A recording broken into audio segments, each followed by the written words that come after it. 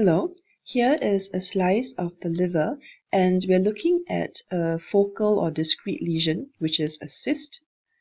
You can see that this cyst is very close to the liver capsule, and how we describe this cyst really depends on the number of locules. This is a unilocular cyst. Sometimes cysts can be paucilocular, meaning that they have a few locules, or they can be multilocular.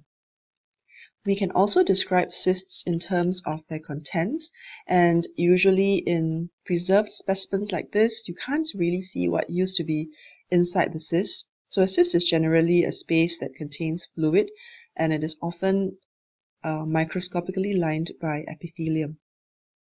So here we can't really comment on the contents, but if we have a fresh specimen, we would want to observe the color of the fluid.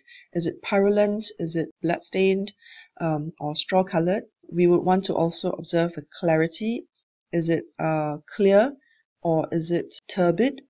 And we also want to look at the texture in terms of the thickness. Is it serous or is it mucoid or thick? In addition, we can also describe the cyst lining. In this instance, the cyst lining is extremely smooth. We don't see any obvious solid areas or papillary areas that are protruding into the lumen.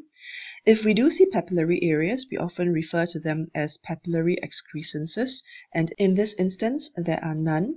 So this is really a unilocular cyst with a very smooth inner lining.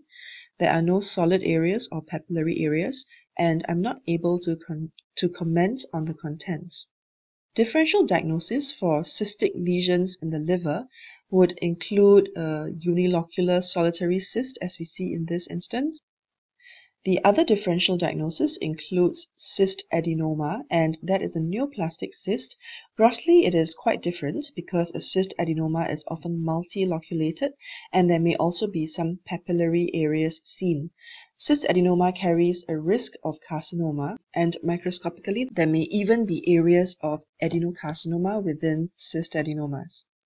Another differential diagnosis is a non-neoplastic one, which is polycystic liver disease, and in that instance, you would see multiple cysts. Here is an example of polycystic liver disease. The cysts can be very variable in terms of the number. They could be numerous, affecting almost the entire liver parenchyma, or they can be fewer, like in this instance, we can still see some normal hepatic parenchyma in between. Other non-neoplastic differential diagnoses of cystic or cavitating lesions would include an abscess, and in this instance you can actually see that the wall is rather necrotic and has this pale exudate. Here is another example, and this is an amoebic abscess which has a very friable appearing cyst lining with this necrotic material that is sloughing off into the abscess cavity. We can contrast the amoebic abscess with the solitary unilocular cyst, and you can see that it looks extremely different grossly. So to summarize, we are looking at a solitary or congenital liver cyst.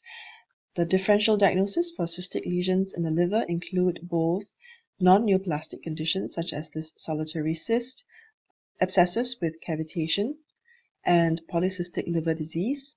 Also Caroli's disease, which is dilatation of the intrahepatic biliary system, and neoplastic conditions such as cyst adenoma and other cystic tumors.